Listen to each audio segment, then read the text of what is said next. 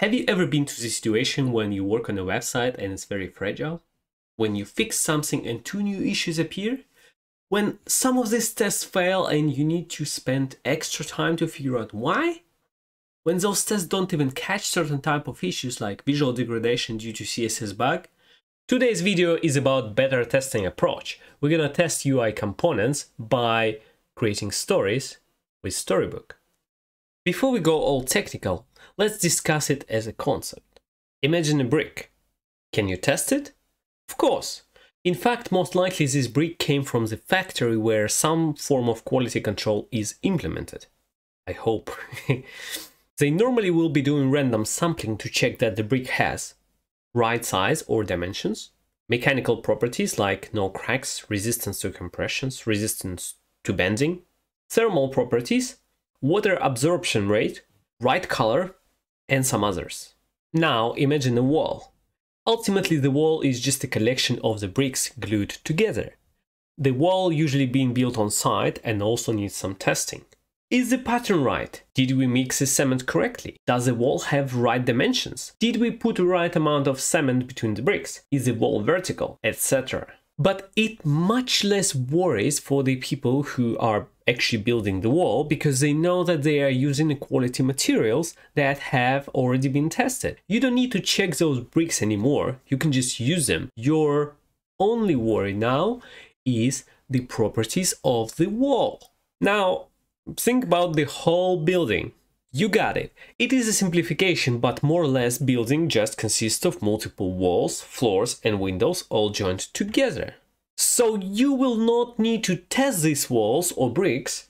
You will need to test the integration of the walls. At this point, you probably wonder, well, this is cool, but how do I actually apply it to my daily job? How do I test my website? This is when you start using Storybook. This is a tool that allows you to do some testing for all your bricks, isolated UI components, then some of the walls, bigger components, and also the buildings, pages of your website. Enough talking, I want to see it! Starting is very easy. If you don't have a project and just want to play with it, you need to initialize a new NPM package, then create a demo app in the framework of your choice. I chose React. Navigate to the subfolder and then run the npx storybook init command and wait. Now I can run the Storybook script and voila!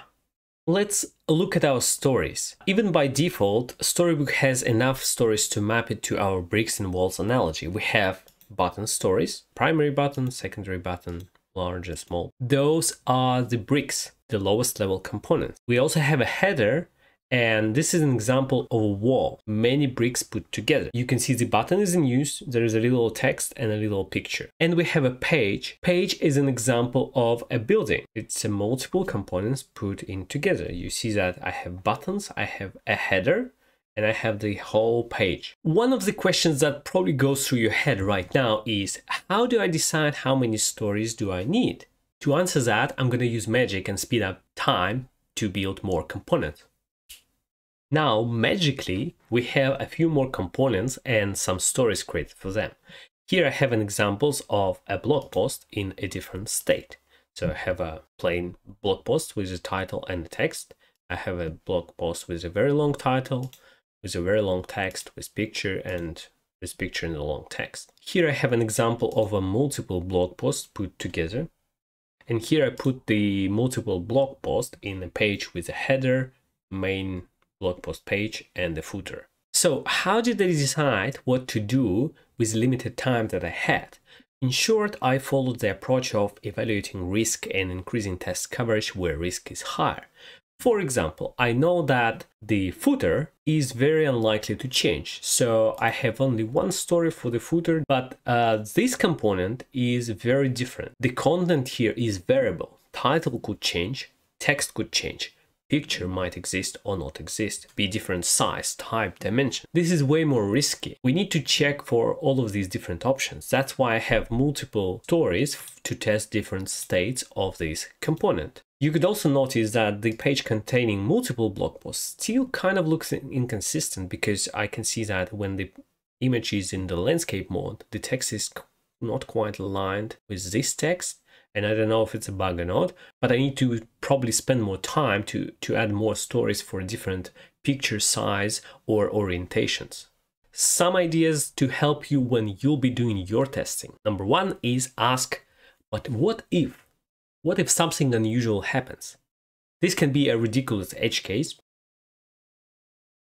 or something more reasonable like picture being in the landscape mode or portrait mode. Number two, don't try to do it in one go. Use iterative approach. You could see that I just found a new area to test right now while integrating components into one page. Nobody is perfect, it's okay to miss things, but you need to fix and generate new test ideas once you discover those things. Now it is time to talk about testing options and how are they fitting into the development lifecycle. The simplest way is just to manually click each of the stories and see if they look right. This could work for a very tiny project, but it will quickly become unsustainable as the project grows. We need test automation. Conveniently, there are some options. Let's start with the easiest option, using a built-in test runner. To do it, you need to add it as a dev dependency. Then you just need to add the test storybook script to your package JSON and point to the location where your storybook runs, and then you can run it.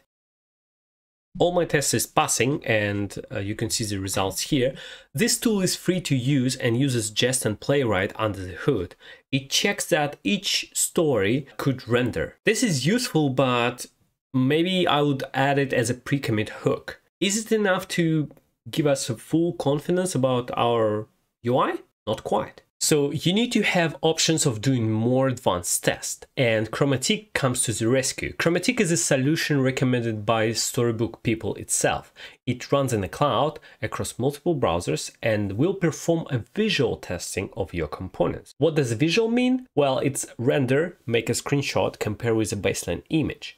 This tool is super easy to get started with. It has a free tier that could be enough for smaller projects. All you need to do is create a Chromatic account, create a project, copy the project token, add Chromatic as a dependency to your project, add package.json script, and run it. But this video is not about Chromatic, so I'm not going to go into the details. Last option that might be useful sometimes is using UI test framework of your choice to test your stories. It will require writing some code. Yes, it will give you more flexibility, like ability to click around, type into the inputs, etc. And maybe security, your stories will never leave your codebase. But it will bring a maintenance cost, bugs, possible fragility. So I would only consider this as a last resort option when, for whatever reason, money, security, bureaucracy, you couldn't use a tool like Chromatic. To sum it up, using Storybook as a tool will not be enough. You need to change the way you think. You have to start thinking about moving your test towards the foundation of the test pyramid. Remember that checking all of the bricks will lead to less testing for the walls, that will lead to less testing for the buildings. If you are interested in testing, check out my other video, and see you next time.